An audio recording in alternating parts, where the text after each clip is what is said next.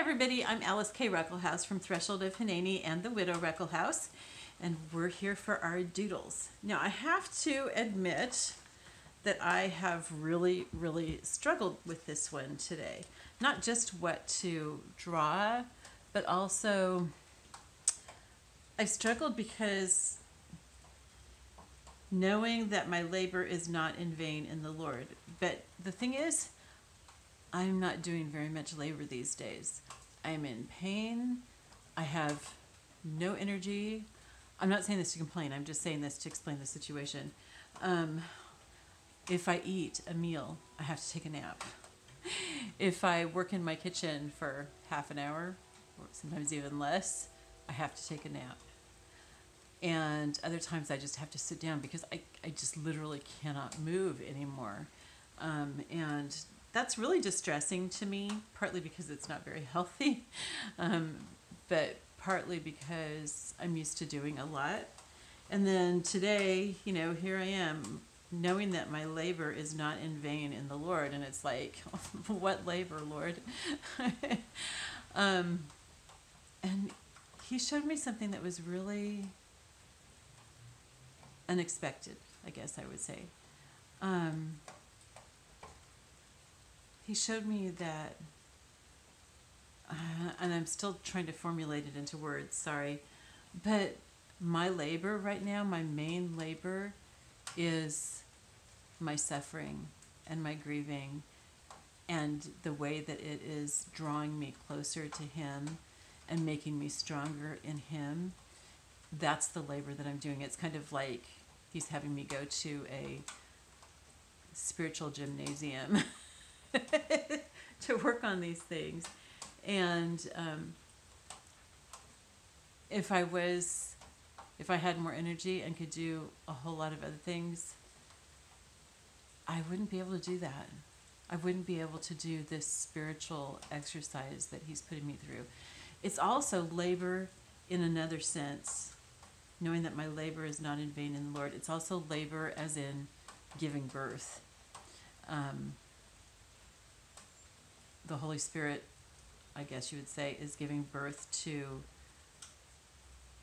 me in a different way. I'm giving birth to some ministries that He's revealing to me and working inside me that aren't ready to be manifested yet because they're still inside me. They're not ready to be birthed. They're not ready to be manifested. And also He talks to me a lot through my sleep. You know, it's like, I think that's when I have the least resistance to Him. And so either while I'm falling asleep or when I'm waking up and I'm just in that very groggy in-between stage, that seems to be when I have my my guard down and He's able to speak the most clearly to me. So He was showing me that my labor right now isn't stuff that I'm doing. It's stuff that He's causing me to be. I'm sorry, I'm still trying to kind of like figure out how to say this so that none of that may make sense to you. I'm not sure. So how am I going to illustrate that using my, you know, very famous and talented stick figures? I actually have gotten to like my stick figures, but they do still feel really stupid. I think I see myself face down on the floor. Okay, so let's see if I can do that. Okay, and you guys, I can't get down on the floor physically, so this is not a drawing of how I am. It's a drawing of where my heart attitude is, I guess, right now, is that I'm on the floor, and I can't bend my knees physically, but that's how I'm going to show this, that I'm on the floor, prostrate with my knees bent, and I guess my arms are on the floor too. I don't know if that looks like anything at all, you guys. Okay. Anyway, so I'm on the floor, and that symbolizes several different things. That's a submission, and I think that's one of the big things that God's been trying to work in my heart over the last 2.5 years since Bill died is, I am the Lord's humble servant. Do to me as you've said, or do with me as you've said. I'm not sure how, but anyway, that this is a humble position. It's a position of saying, Lord, you can do whatever you want with me. And that's kind of a scary thing to say because the things that he's already done in the last couple of years, last 2.5 years, have not been pleasant. But at the same time, I have every confidence that, I think I've shared these things with you before, he is omniscient, so he knew what was going to happen before it happened. He wasn't surprised. He's omnipotent. He could have stopped it, but he chose not to. He loves me and he loves Bill, and he wants the best for us. And I say that in the present tense for Bill also, because Bill is alive. His body died here, and he's not here on earth anymore, but he's alive in Christ. And God wants the best for us, and that's why he allowed Bill to die. That's why he allowed Bill to have that accident.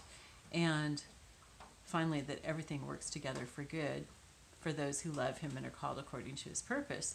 So I have those assurances, and I also have the evidence, looking back now, of seeing how God has drawn me closer and closer and closer to himself. And I kind of realized that was happening, but I think today I really saw more of the extent of that, and that he has done things that there's no way he could have done in my life and in my spirit if I hadn't gone through all of this. Okay, I'm not sure exactly where to put the floor here. Okay. Yeah. Okay, so I want to have, usually we draw the Holy Spirit kind of small because, dove's not really big. I do need to really look and find out how to draw this dove symbol. But he's big. He's the one who's really in charge. He's the one. How does the Nicene Creed say it? I believe in the Holy Spirit, the Lord, the giver of life, who proceeds from the Father and the Son, and with the Father and the Son is adored and glorified.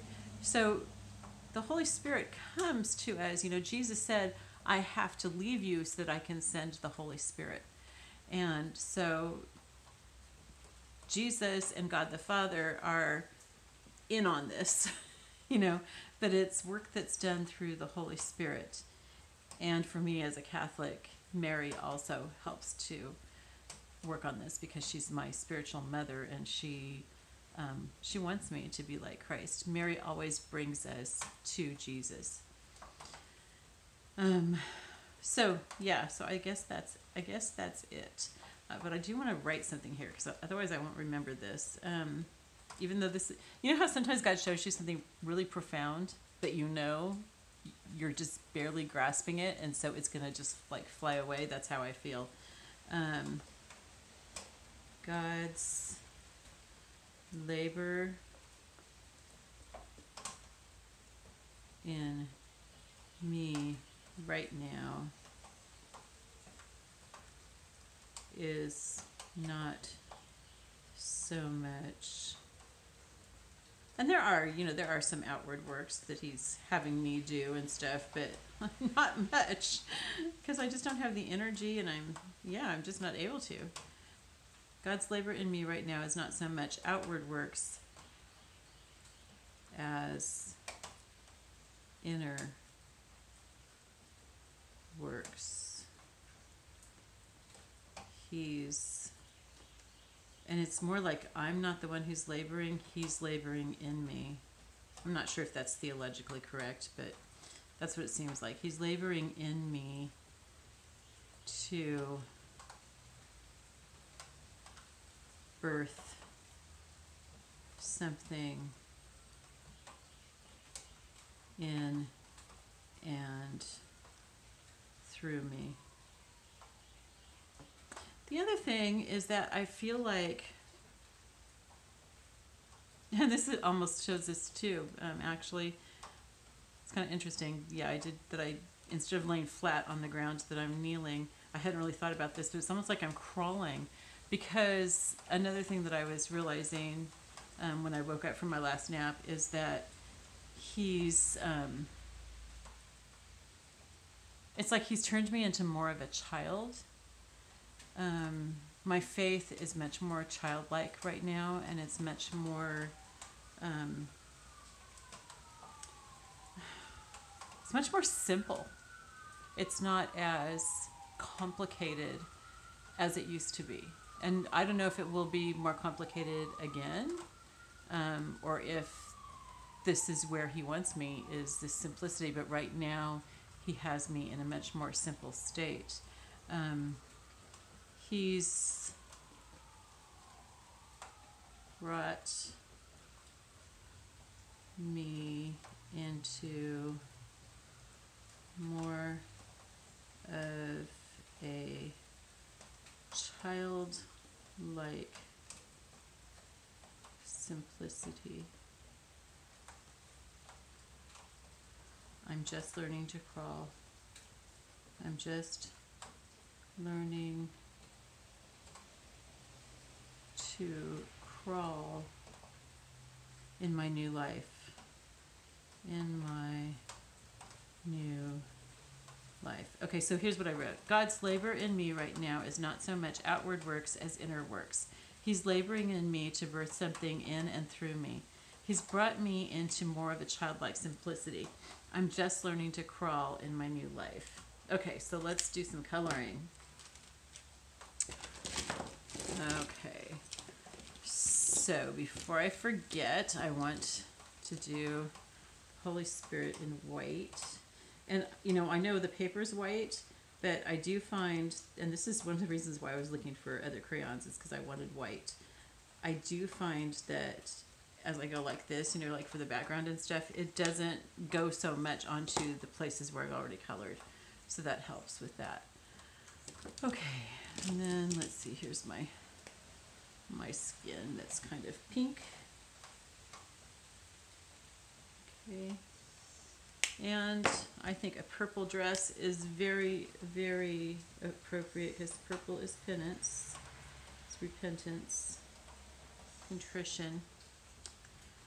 Okay, I think I want to write something here too. You guys, so there's one other thing that I believe God was showing me today, although I'm not sure this was God, okay?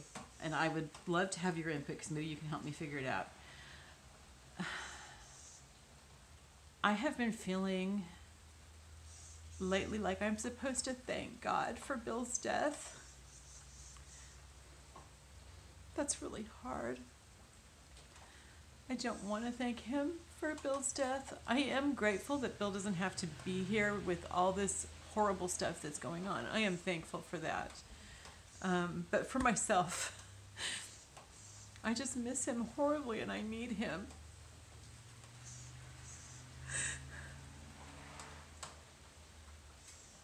And apparently God knows that I don't need him, because he wouldn't have taken him away from me if I did.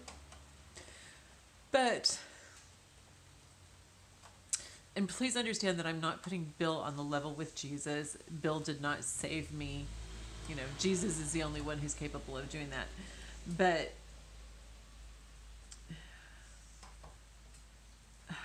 God was pointing out to me, if this was God, I think it was, how we thank him for giving us his son to die for us. And no one can thank me for giving Bill to die, because I did not make that choice. And I wouldn't have. You know, if God had said, is it okay with you if I let Bill die? I would have said, absolutely not. I would have fought it with tooth and nail. But God allowed Bill to die. And God loves Bill dearly, and he loves me dearly. He allowed us both to go through this suffering. Bill, about half an hour of suffering, and then heaven. But for me, years of suffering or whatever. But God allowed Bill to die. And that has brought, because of Bill's death, it has brought me a lot closer to God. And it's birthing something new in me. And God knew that was what I needed to have happen in order for this to happen in me. That's really hard to accept. And so the question that God's been asking me is, can I thank him?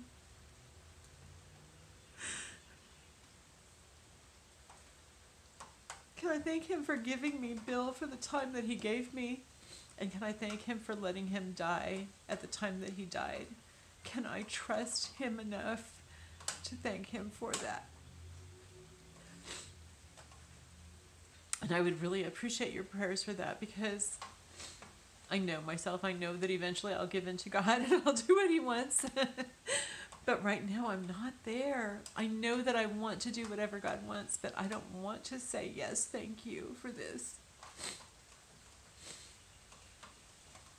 So if you could just pray for that in me. And if you have other insights that you can share with me about this, I would really appreciate it.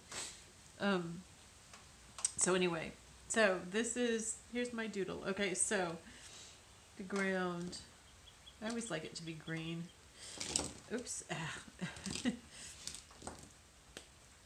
Let's see here. Get a little bit more of that crayon.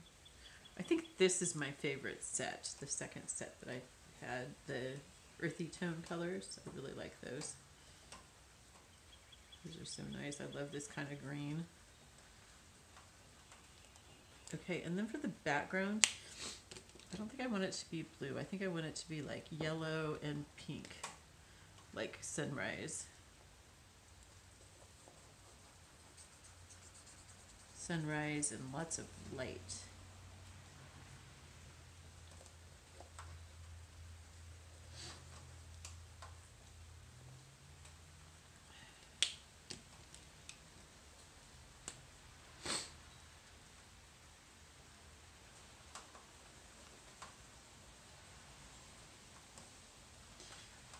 Okay, all right, I'm going to blend those a bit.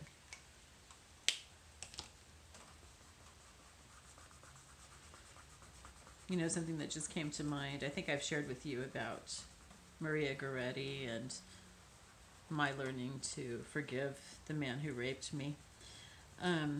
It's like, it took a few weeks, I think, of saying to that person in my heart, I forgive you and I want you to be with me in heaven, or I want to see you in heaven, I think is how I said it.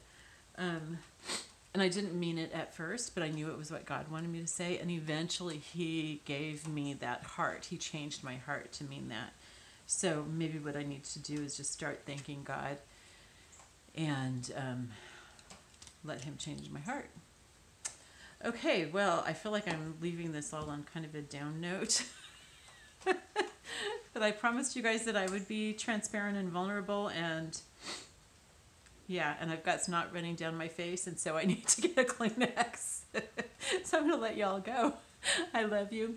I'll see you tomorrow morning. Bye-bye.